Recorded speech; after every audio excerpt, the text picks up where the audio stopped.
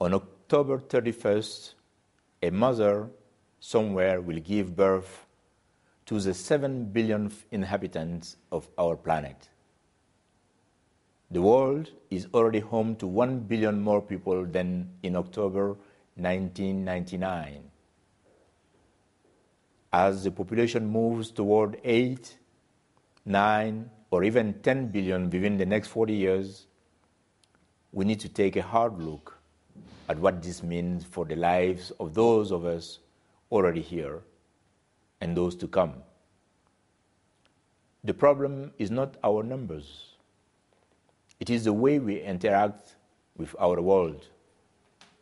We are rapidly depleting our forests, our fisheries, and our supplies of fresh water. Our demand for energy to fuel global agriculture, manufacturing, transportation, and the affluent lives of people in the developed world is making climate change a much more certain prospect. What action can we take? Pleas for humanity to curtail its consumption are unlikely to succeed. But we have one weapon left: ICTs. In the next 5 years, there will be as many mobile phone subscriptions as there are people. By 2020, there will be more than 50 billion connected ICT devices. In a world with so many people's needs to service, ICTs represent the single most powerful channel we have ever had to reach out to others wherever they live, whatever their circumstances. They also represent our best hope for accelerating progress toward meeting the Millennium Development Goals. Technology can bring educational opportunities to those deprived of regular schooling. Technology can transform healthcare.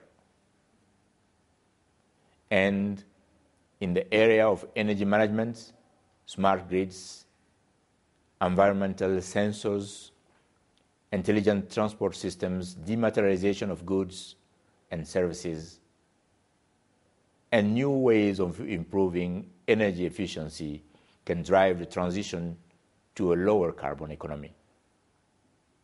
There is much we can achieve with today's technology, but in tomorrow's hyper-connected world, we will need the power of broadband.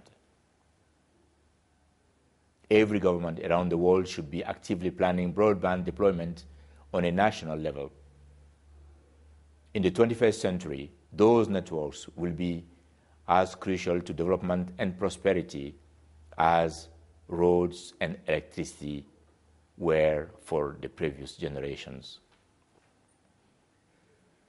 On October 25th, ITU is asking its mobile operators members around the world to send a text message to their customers, encouraging them to support the 7 billion action campaign and to use technology to upload their stories and suggestions on how ICTs can make today's and tomorrow's world a better place. Those millions of SMS messages will help us meet the 7 billion challenge by harnessing the one resource that is equally distributed the world over: human ingenuity.